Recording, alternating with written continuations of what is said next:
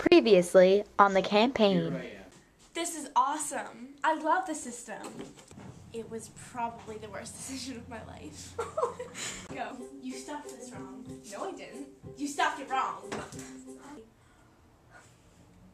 Enjoy this. Where do you think you're going? What do you think you're doing? I don't think so. No comment.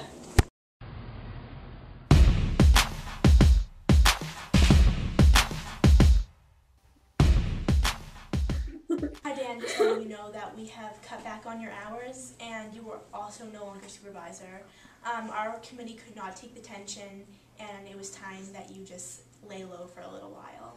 Thank you for your time. So we decided to cut back on Dan's hours. I assure you it won't affect him in any way. I was affected. Oh, Emily, we should hurry if we want to get down to the festival before it ends. Yeah, of course. Absolutely under no circumstances may you go down to the festival. We have so much work going on right now. We're just going to take our break a few minutes early and go down. It's also my break and I'm sitting here working. Well, that's your choice, and we don't have to put up with this. Come on.